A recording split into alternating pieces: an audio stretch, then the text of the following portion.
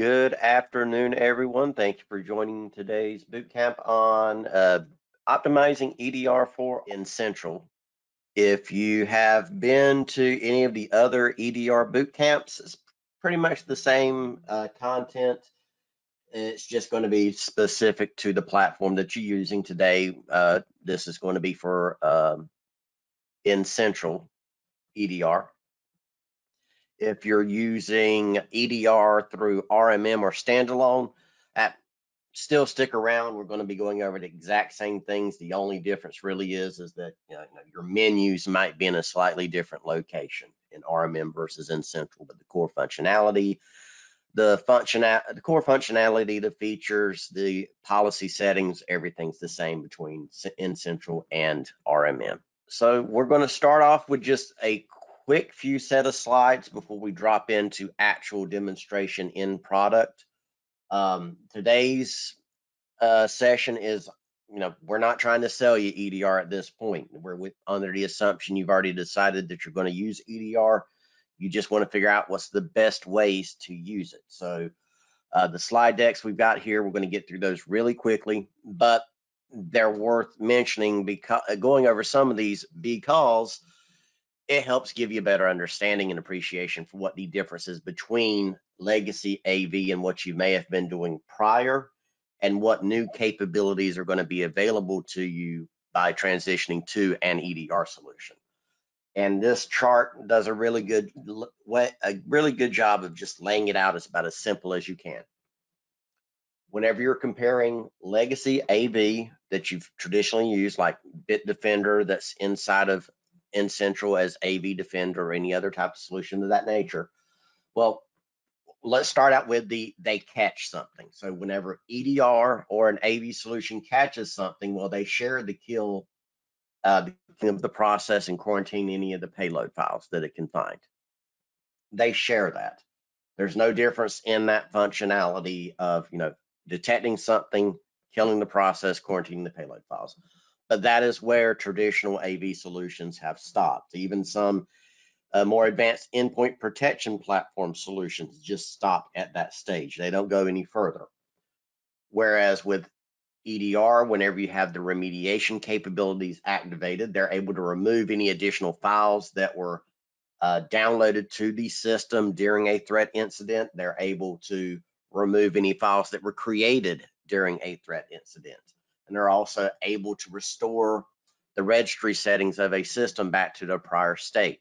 So whenever something happens to a system, because the way it works, it knows what happens and it can revert those for you without you having to be involved in the process.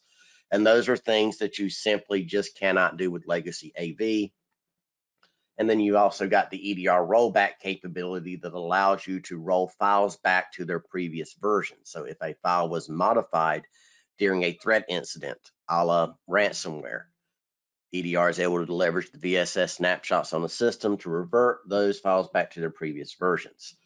And these differences here are more than just a benefit that you get with the product. This is stuff that you can build security offerings around. You can change your entire dynamics of how your workflows work for your technicians and your client communications that you build off of it.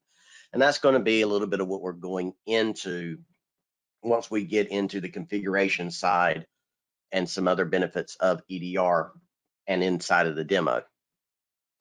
So first, with this chart, we're really just showing the fact that there are core functionalities that EDR has that are not available with traditional AV. You need to understand them so that you can take advantage of them. But there's also just the pure efficacy part of EDR that's worth spending just the 2 minutes on to go over real quick because it helps set perspective on things. The next couple of slides, this is all information is pulled from an impartial third-party audit of a lot of the major players in the security suite business. So if you have any familiarity with MITRE, great. If not, they're a nonprofit organization that's responsible for the attack and defend frameworks and a lot of other things in the industry. And they do annual security assessments of security software vendors. And it's not a pay to play, Everybody just volunteers and they get tested against a simulated set of attacks. They did Carbonac and Fin7 last year. They came out really well. And just the whole point of all of these slides is just to raise to the surface that EDR has the highest efficacy on detection rates.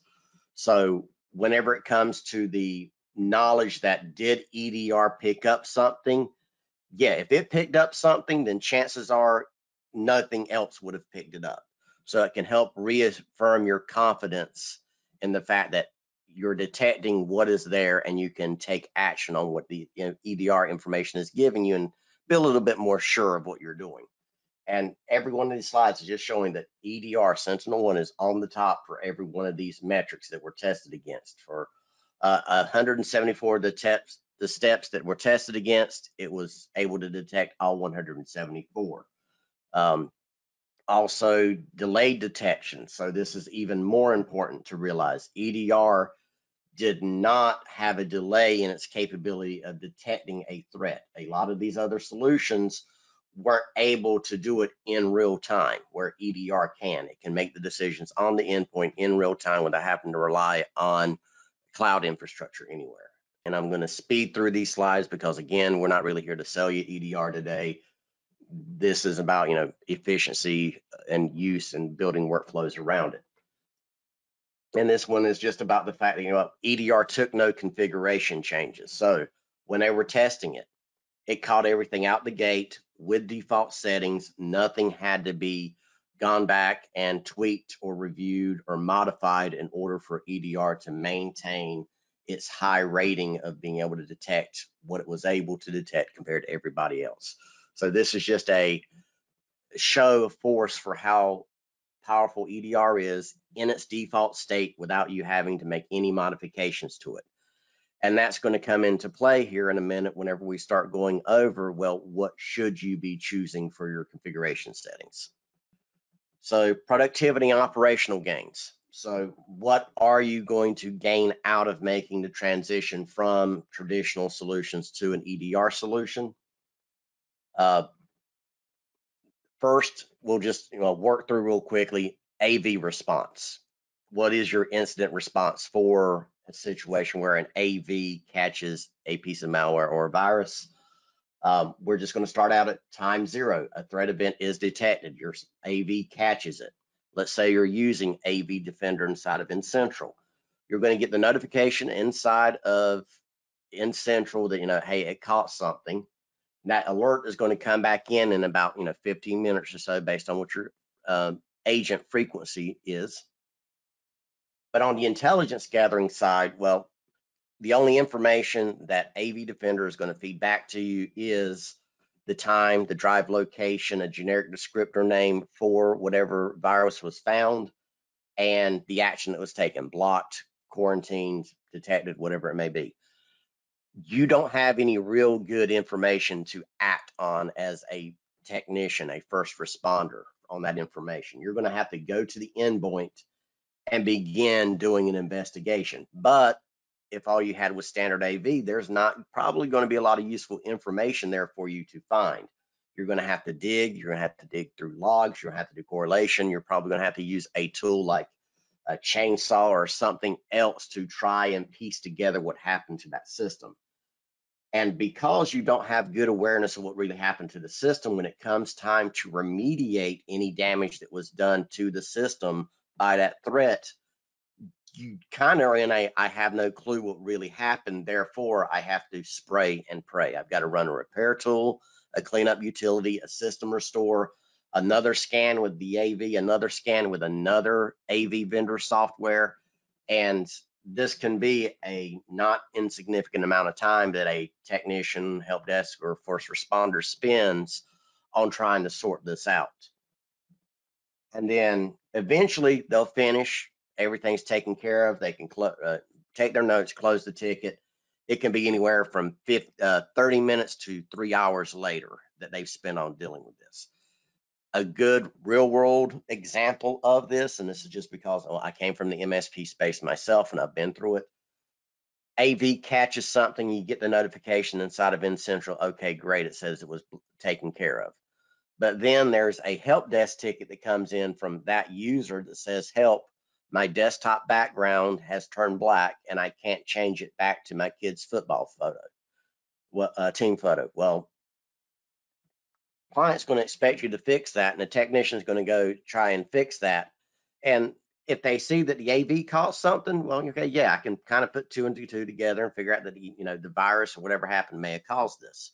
But they still don't know really why it happened, what changed on the system. So that's why you have to just throw stuff at it until you fix it most of the time. Versus with EDR, you have the threat event detected at 0 time, and then if you have automatic remediation set up, remediation is already done in less than a minute. Everything's already fixed and taken care of. By the time the user clicked on whatever malicious payload or file they clicked on, EDR caught it and reverted whatever changes were made to the system. From the end user's point of view, it's going to seem like nothing happened at all, or their background just changed black and back normal again for a few seconds. And then they'll get the pop-up notification in the bottom right for EDR caught something. And if you were going to configure EDR just to be a better AV, because, well, I know I need something better than just standard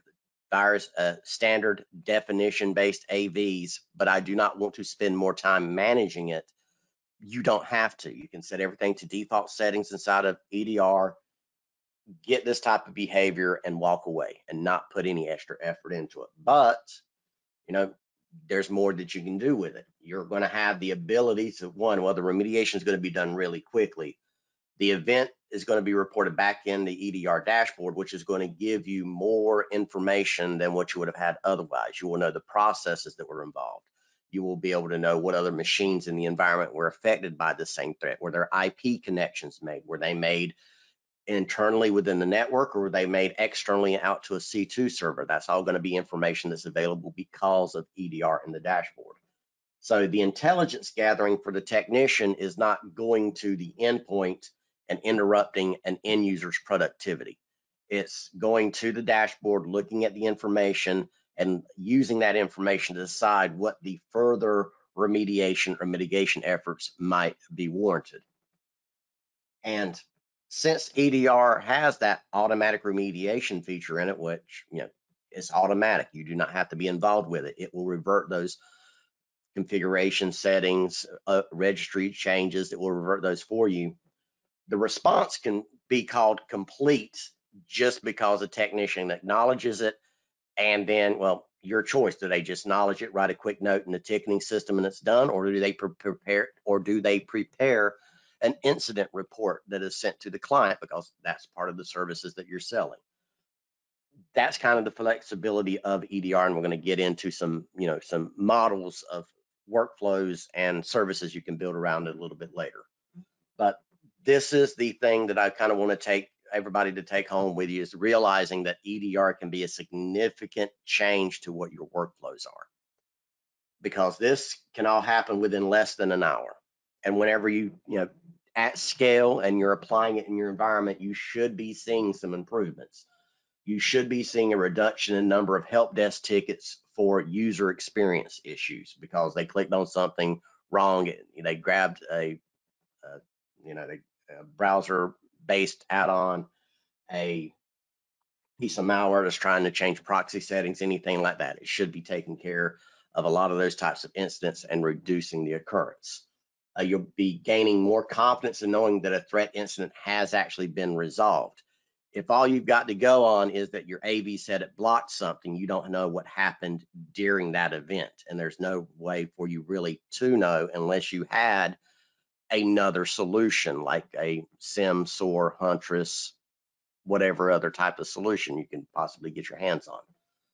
But that would be augmenting with another solution, which you could already have through EDR that way. You'll also be less time spent by technicians on cleanup and remediation tasks because it's automated. Should be less time spent on intelligence gathering because it's right there in the dashboard. You don't have to go hunting for it. You're also going to be less likely to see secondary payloads, which are usually more dangerous, delivered by droppers. So an example of that is if somebody gets an email with a booby-trapped Word document, and they enable macros. Well, that macro is going to call PowerShell with some authenticated code to go download a secondary payload, a actual piece of malware or virus or something like TrickBot. Well, that's going to be more likely to be caught with an EDR solution like EDR than it will with legacy AVs. And hopefully this is also going to lead to less stress for technicians and help desk, because you don't have to make those educated guesses anymore the way you used to. You're able to say, no, I actually have the information, the data in front of me. We can make an intelligent decision based on what we have. So this is all around, one tool, multiple services. And this is going to be like the last 3 slides here, or 4 slides, before we get into the actual EDR product itself and start going through some configuration options and how you can, get the best out of it. So with EDR, you're going to buy a license from us. There's just a license. You buy that. All of the functionality inside of it is open and available for you to use if you would like. Here I've got kind of a good, better, best type model of how you can leverage EDR in your environment. First is you can go for just the simple way of using it. You're going to treat it you're going to treat it the same as a regular AV. You're just getting it because you need a good solution in place that can detect threats. You don't want to spend more time managing it than regular AV. You probably even want to spend less time managing it. Great, you can use it that way. You'd be setting the policy to kill, quarantine, and remediate, and just letting it do its thing and respond to tickets as you normally would for end user incidents. You can go the improved route, where you're still kind of treating it the same as AV, but you're going to leverage some of the other features inside of EDR to help harden client environments, like the network control, USB control, Bluetooth control, so you can set controls over how those are going to behave on the endpoints. You'd still be setting the policy to kill, quarantine, and remediate as an automatic action, and you would still be reducing your management time significantly compared to traditional AV. Now, you could go the advanced route, and this is where you're going to treat EDR more as an MDR, because you're going to be doing the management part yourself. You're going to still be doing the network, USB, and Bluetooth control. You're going to enable the network quarantine functionality that I'll talk about in depth a little bit later, so you can isolate endpoints during a threat event through a software-defined measure instead of having to rely on security appliances and managed switches to make that happen. The policy would be set to kill, quarantine. The remediation wouldn't be an automatic step, because your techs, part of the service you're selling is technicians, responders, security analysts, whatever hat you're going to put on them, are going to investigate threat events as they occur and decide if additional remediation or mitigation efforts are warranted for that threat event. If they decide yes, they are, well, they can just push a button inside of EDR and those automatic remediations kick in. But they can also leverage the information they discovered there to put additional mitigations in place in the environment. So if there were IP connections that were being made during that threat event, well, if it was a local IP address, they have something to follow up on. They're going to go investigate in the environment what's going on with that other device. Why is it communicating during a threat event to this endpoint? Or if it's communicating to the outside of the network, so that would be a clear indicator that it's communicating with a C2, a command and control server, for a piece of malware, ransomware, or something else out in the world. Well, you can go take that IP information, that IP range, block it on your perimeter firewalls for that client, as well as probably go out and add it to your rest of your clients' firewalling, so you can further harden their environments as well. Again, these 3 variations of how you can build services around EDR is up to you. You can make that decision. The one on the left is the easiest, least amount of time to manage, but you're also missing out on opportunities to increase your margins. And of course, the further you go to the right, it is going to take a little bit more effort. It will take more tweaking to your workflows, but hopefully, because you're saving the time that you're saving in other places because of EDR, it shouldn't mean that you're really having to find more hours in the day to do it. So hardening systems with EDR. These are the things that you can do with EDR that are outside of the normal, well, just its AV, anti-malware, antivirus, anti-ransomware capabilities. You're able to use EDR for setting controls on Bluetooth devices. So some of the old Bluetooth protocols are rather unsecure, and depending on if you're, sensitivity of the client's environment, their data, if they have certain compliances they have to adhere to, you may not be able to use Bluetooth devices with using protocols lower than 3.1. Well, you can come in here and you can easily block that en masse without having to do any scripting, GPO work, or anything else. And the nice thing is, since it's software defined, the work from home transition doesn't impact this at all. It's still going to be able to give you that control over those devices. Of course, this is always one of those things. You're not just going to turn this on and not tell anybody. It needs to be part of the understanding of the contract and the bill of sales that you're offering as part of your managed services contract. But the important thing is don't just turn it on, because you're going to have clients out there that have equipment, have Bluetooth enabled mice, keyboards, headphones, audio devices that they've probably been using for years and they're their favorite thing in the world, but they're using old, deprecated, vulnerable Bluetooth protocols. And if you turn this on, you're going to get lots, without warning, you're going to get a lot of angry emails and phone calls.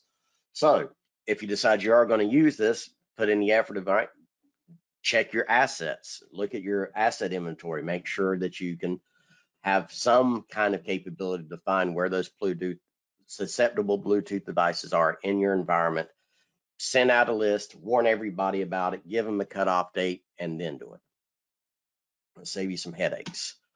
You can do similar with USB devices. So you're able to set up rules for USB devices on class or serial ID, and this is or vendor, and this is useful for medical clients, CPAs, accountants, lawyers, where information is not supposed to come in or leave the environment on an unapproved channel.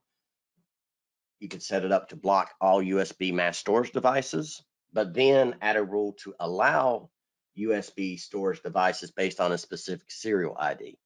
So we're not going to let anybody bring in any random USB flash or storage drive that they just happen to have or they pick up outside and plug it in and take information out or bring information in. We're going to stop that because, well, it's not secure. But here's a box of pre-approved encrypted USB drives that I'm offering you to use for these purposes. So that can help control the environments, make them more secure, and make sure that your data flows are being controlled as much as you can. Then also there is the network isolation. So the ability to disconnect an endpoint from the network. It's leveraging the Windows firewall to do this. And I'll go in a little bit deeper into that when I'm in the live demo. But this allows you to have software-defined network isolation during a threat event to keep an endpoint from being a potential starting point for lateral movements within your environment. And that's a big thing you're able to do nowadays. If you can do it, that will have a big impact on the scale of things like a ransomware incident or an APT group attack, where they're going to be leveraging tools like TrickBot, Eternal Blue, or something else to try to make those lateral movements inside of an environment. And there's an ability to create exclusion rules for this as well that I'll show off, so you can still maintain connection to that endpoint even whenever the network isolation kicks in. Excellent. All right, so now we're going to drop into the demo real quick of EDR inside of N-central. Give me just 1 minute. Gotta log in, get past my MFA. All right, so for EDR inside of N-central. So for EDR, if this is your first time really looking at or being exposed to EDR, it lives here underneath the integration section within N-central. And the integration management here, if you want to go ahead and start a trial of EDR, you're going to handle that here. You'll have to enable it at system level if you're doing self-hosted. And if you're doing self-hosted, you may also have to reach out to your partner success manager, your sales contact, to make sure that that provisioning happens correctly. But if you're on Our hosted, it should be more straightforward. Just enable it and you go. And all of the controls over EDR is going to exist down here underneath this EDR section. Like anything else inside of N-central, you have the capability of having a customized dashboard view for the service monitors for EDR. And that is going to be just a quick for anybody that has not set up custom dashboards or are not familiar with it. That's going to happen underneath dashboards, manage a dashboard. You're going to add one, and what you're going to be using is the EDR enabled devices for your filter. And for services, EDR status. And that'll help you quickly create a customized dashboard view so you can monitor what your condition of your EDR agents are out in the field. And this can then, of course, these service monitors can follow your same notification workflows and everything else that you have set for anything else inside of N-central. And what you'll be able to monitor for with these monitors are going to be your the DBT engine, making sure it's enabled, the EDR kernel driver, so the main kernel level processes of EDR up and running, the infected status, so does the EDR agent report that there is an active threat on a system or not?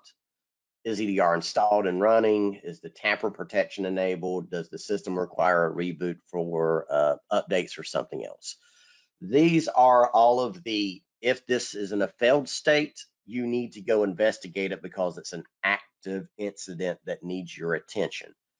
There are a lot of other things that will happen with EDR where it does not honestly need immediate response or immediate attention, and they're not included in here because the assumption is that if EDR has killed and quarantined something and taken all of the actions you have prescribed for it through the policy, there's nothing else for the technician to have to immediately do. It's all been automated. It's just something you're going to follow up on at a later point in time. Back down to the integration section, and underneath EDR, there's 3 items we have. We have dashboard, analyze, and profiles.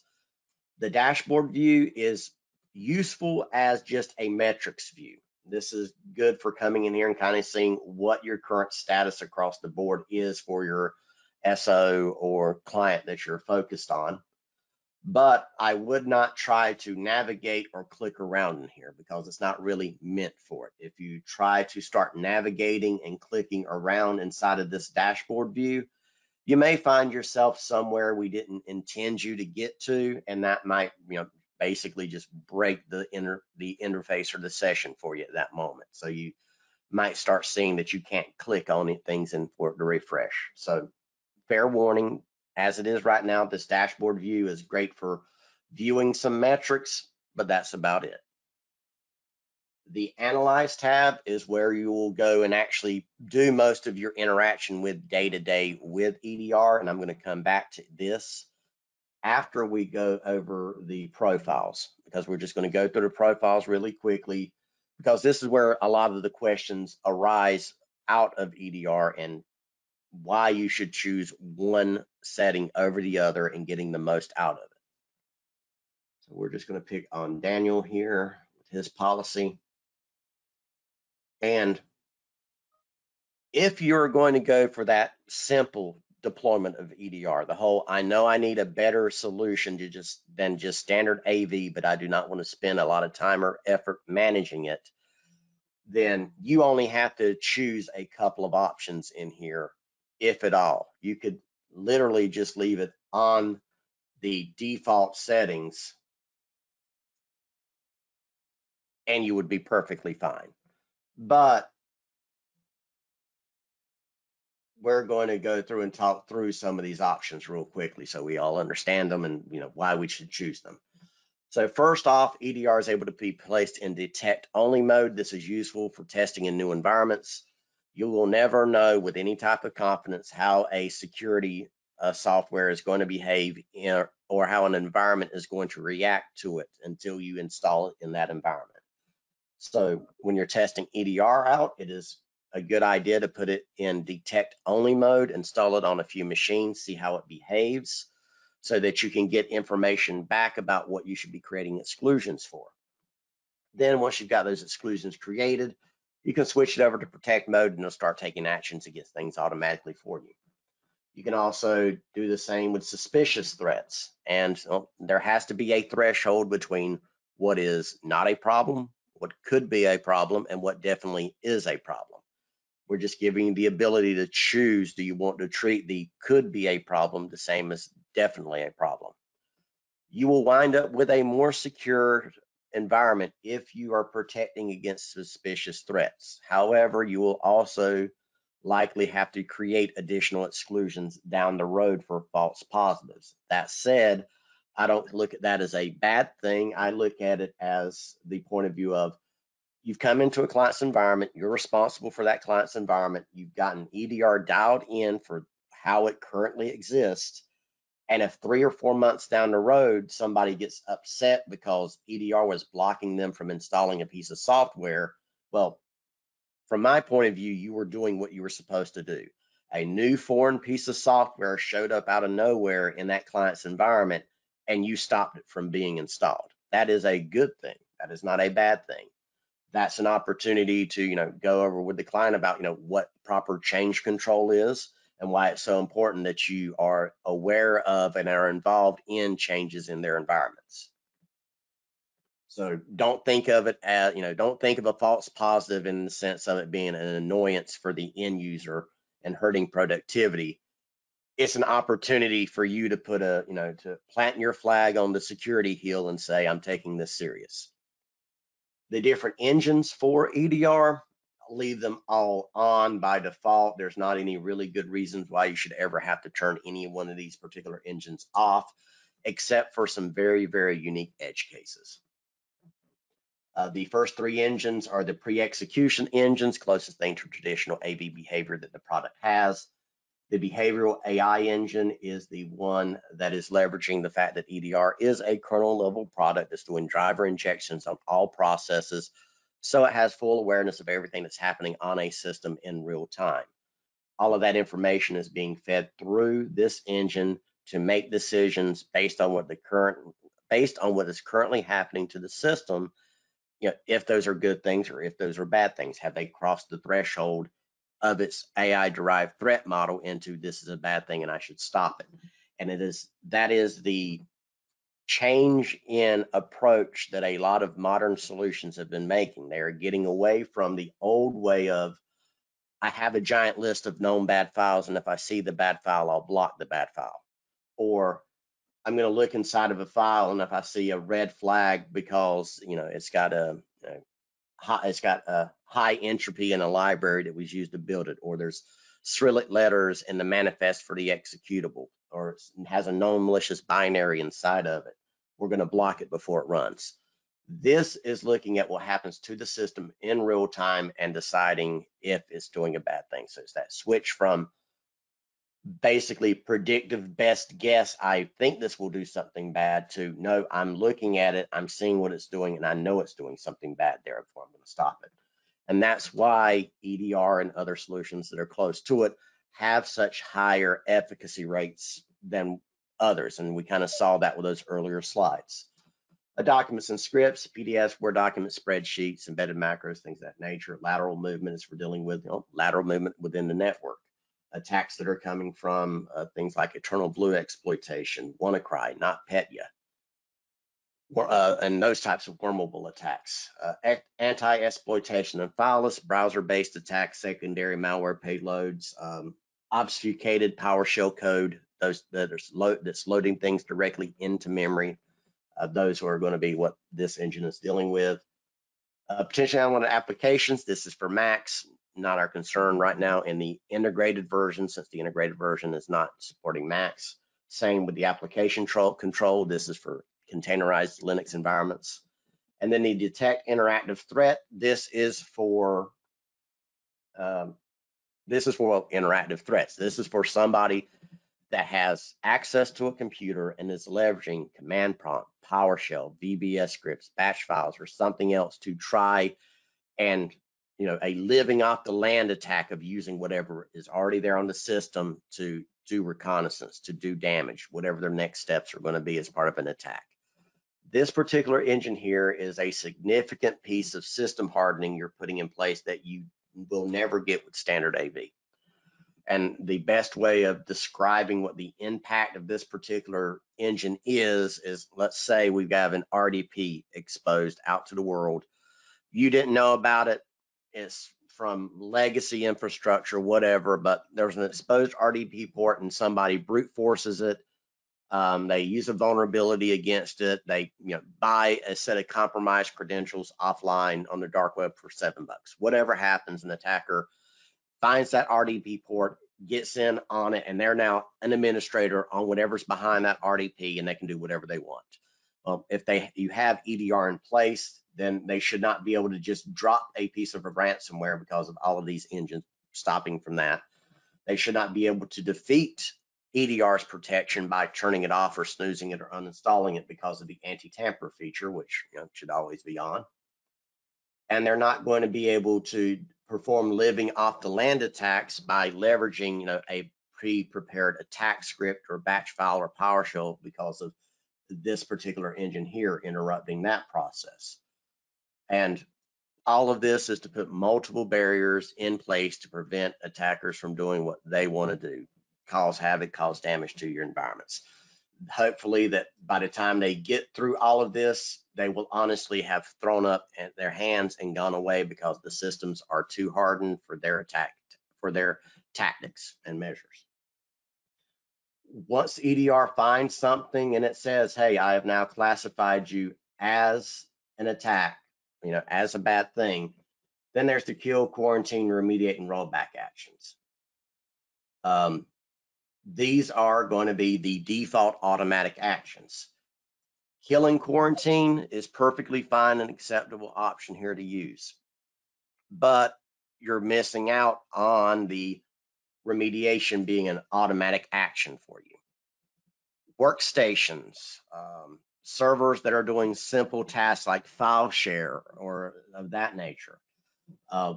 End users where all they're really doing is using web portals and there's no highly customized line of business software in the environment. Leaving the remediation as an automatic option is not a bad option to go with. The rollback might be something that you hold in reserve as, what, we'll use the rollback whenever we know there's an incident that requires the use of the rollback. But technical wise, there's no good reasons why you wouldn't use automatic rollback on all workstations and even on a lot of servers. But there is plenty of business reasons why you might not, and there's some opportunities there. So again, if you were using EDR as just a better AV and you want to spend as little time messing with it as possible, then throw it on full rollback as an automatic option. If you're selling it as a more advanced solution, as an MDR, or you're building some other type of security offering around it, you may leave the kill and quarantine as the default automatic action, and then it's on your responders and your technicians to come in, evaluate a threat incident, and decide if they need to push the remediate button and make it happen, or use that information to go do other things. So whatever you choose here is just going to be the automatic response. It's not an on-off button for the feature. For this rollback as well, if you decide that this rollback is going to be a very important part of EDR and you want to make sure and you're selling and marketing on it, well, you're going to want to make sure that it works, that it's viable. And in order to make sure that to help ensure that it's going to work and be viable when you need it, you need to monitor the status of your VSS snapshots on the system. We have in the, and I'm going to go just navigate here real quick. If you have not seen the automation cookbook, this is a resource of pre-made service monitors and automations that you can use inside of N-Central. And one of them that we have in here is monitoring the status of the VSS snapshots on a system. So this will be a service monitor that will let you know if the last snapshot available on the system for EDR is older than whatever you set the threshold for, 24 hours, 48 hours, whatever you want it to be. Because if there's not VSS snapshots being done on the system, then that means your rollback functionality is compromised and you need to go investigate, correct it, so you can make sure that whenever you need that rollback, it will be available. The disconnect from network option here, this is just a single button to enable it or disable it. If you are going to use it, make sure you communicate the implications of this to all stakeholders, because this is one of those things of you are actively going to say, during a threat incident that is detected automatically, we're going to lock down that machine and keep it from communicating with anything else on the local network or anything on the WAN. So that machine is going to be isolated and it's not going to be useful for anything. The person using it is going to be completely out. Productivity is going to go to zero. So you have to have an understanding that that is acceptable. Now, what actually triggers this is in the event that EDR, as soon as EDR detects something on the system, it classifies it as an active threat, and it will only move it out of the active threat category once it has successfully killed and quarantined whatever it was. If it fails that, the endpoint's going to stay in an active threat mode, and in which case it's going to continue to stay isolated in the environment.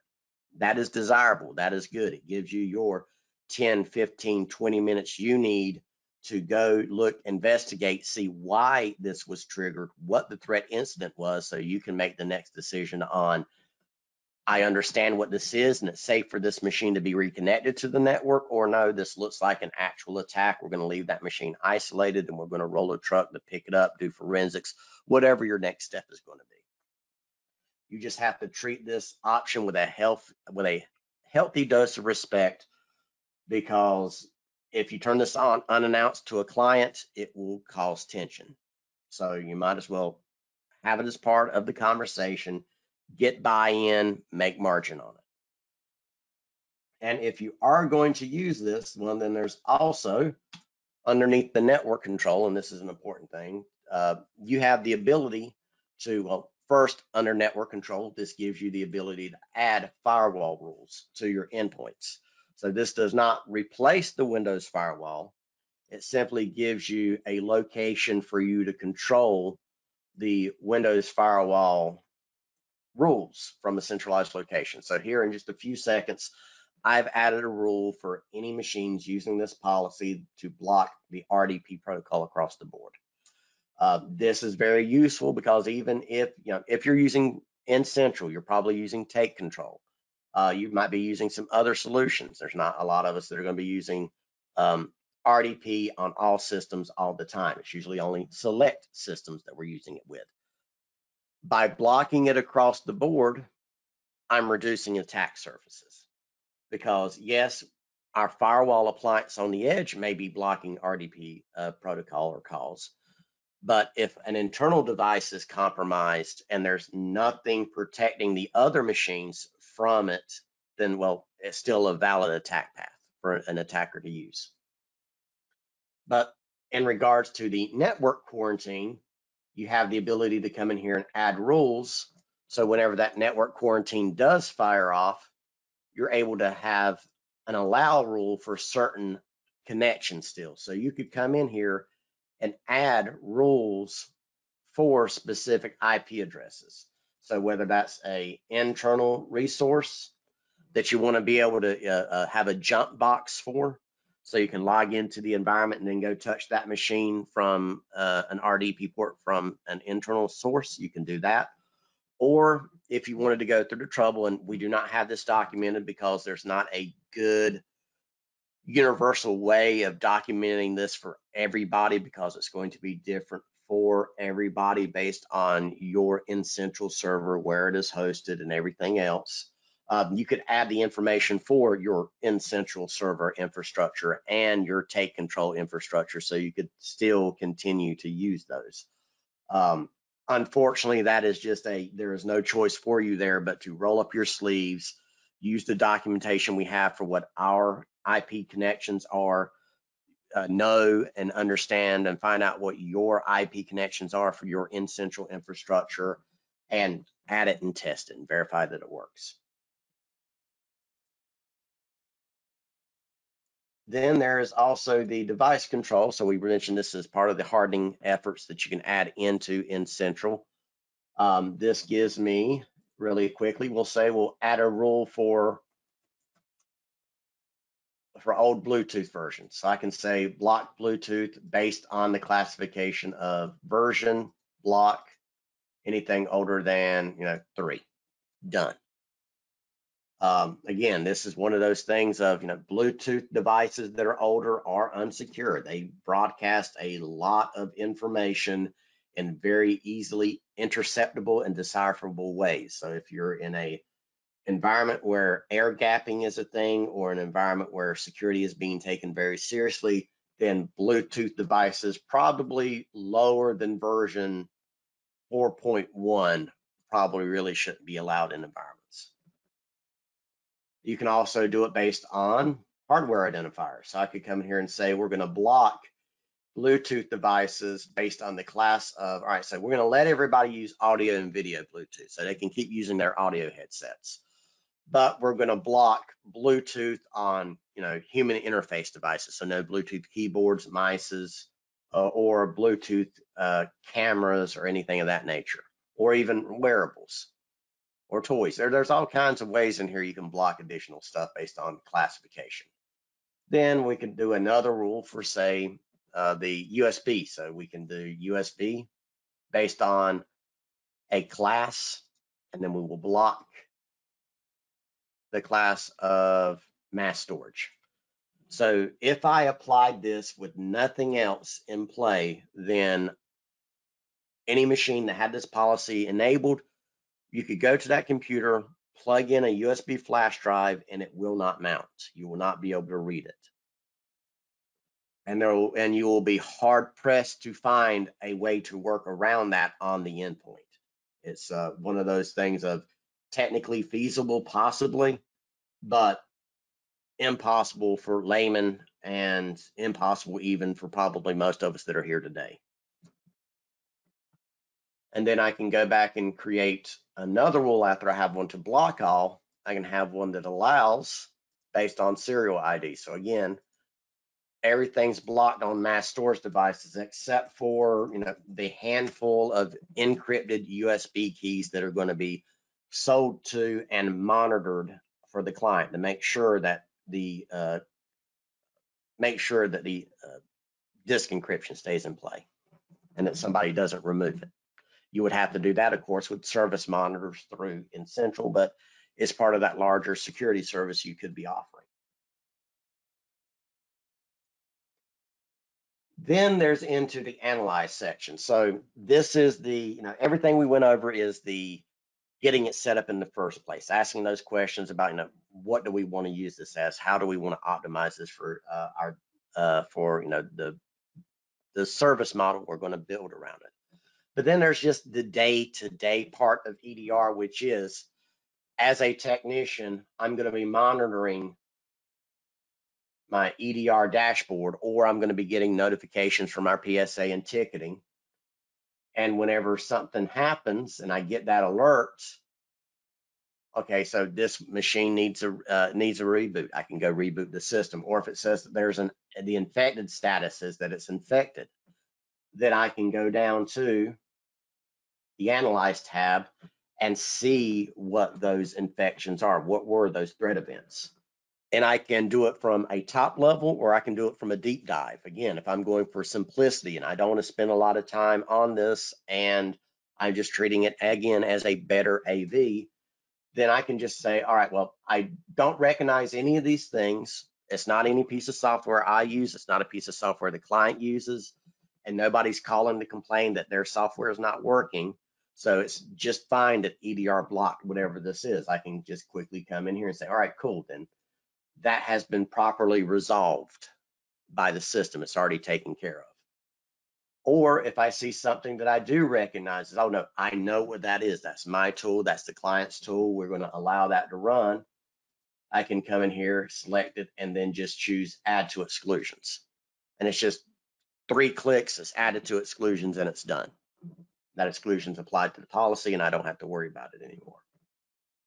If I need to dive in deeper to these events, though, then it's just a click away. I can click on a single event. That'll start giving me tons of information that I can use to make my next step decisions based on. I will be able to see what has been killed, what has been quarantined, what has been remediated and rolled back. I'll be able to export that information out as a CSV. So anybody that's been doing IT support at any time long enough knows that something happens to a computer, you fix it somehow by system restore or by throwing an AV scan at it and it finds something and it pulls out whatever that was. There's going to be the, well, what happened question. And a lot of times you cannot answer that what happened question, really. You have to reduce it down to generalized statements about what happened. Part of that is you're reducing it down to generalized statements so that the non-technical person understands what you're talking about. But it's also because, well, sometimes you really just don't know. EDR gets rid of that, you just don't know. You're actually going to know what happened to that system, every process that was launched, every configuration change that was made, and you'll be able to double check and confidently say that those changes were remediated. There's also the rest of the information that's going to be available, such as the time it occurred, when it was reported, how many machines it was. So this can quickly let you see, is it widespread or an individual machine? The time, the location of it, the process, cert IDs, if the originating process, so what launched it, you would be able to see that it was a download that was auto launched by Chrome, if that was what happened. And then you'll have the hash value down here, where if you have a login for recorded future, you can go use recorded future, or you can just use open virus total. And this allows you to go leverage the wisdom of the community. It will take the hash for whatever that payload file is, if there is a payload file. It will take that hash, search for it, and show you, well, this is what other vendors are detecting. And you'll see that, this one's kind of a mix. You have some names in here that are going to be recognizable, like Fortinet, FireEye, Kaspersky, McAfee, Symantec, WebRoot.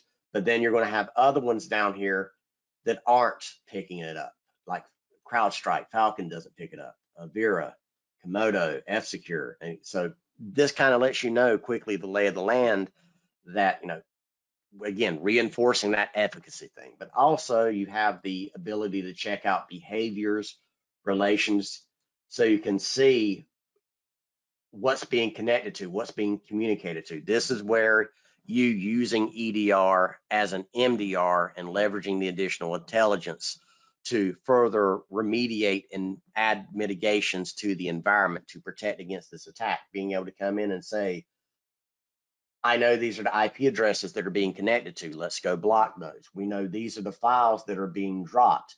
Let's go write a service monitor for N-central that goes and looks for those files that are being dropped. So even if we have clients that are not paying us for EDR, we can go look and see if those exist in their environments. And if they do, we have a starting point to have a conversation with them about, look, the only way we found out about this is because of EDR at another client's environment.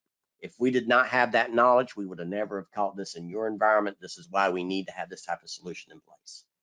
And then the explore and the timeline, this gives you the process waterfall if it's available, because there were changes that were made to the system. All of those changes will be listed on the bottom, and that's more information that you can leverage.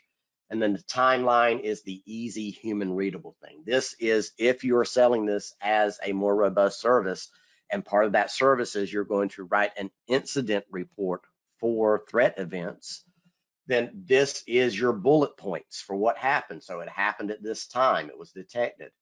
It was confirmed with high confidence by the AI-derived threat model you're running EDR with, that, hey, this is probably a bad thing.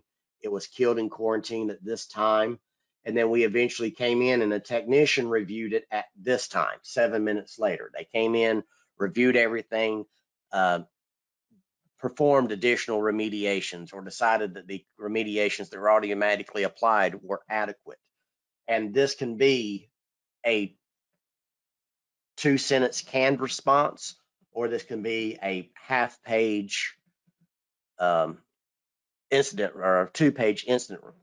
It's all up to you. What service do you build around it? Because whenever you start pushing it to that level, whenever you start building around this a security offering where you're leveraging all of this functionality and putting it into play, this is how MSPs get to the point where they are charging $40, $50, $100 per endpoint to manage things, because they're doing all these things and they have all their other automations and services that are bundled into it. This is how you start getting up to those prices. Question came in, when's the next major GUI release? So the update for the integration in here, that will probably not be until after the next major SentinelOne version update that we do. There is, we don't have a delivery date on it, but we're adding in deep visibility as a feature for EDR. And whenever that's added in, that's going to be the next major GUI update. But that's not we don't have a hard delivery date for that at this time. About the best guess I can give you there is it's not going to be before the end of the year, most likely.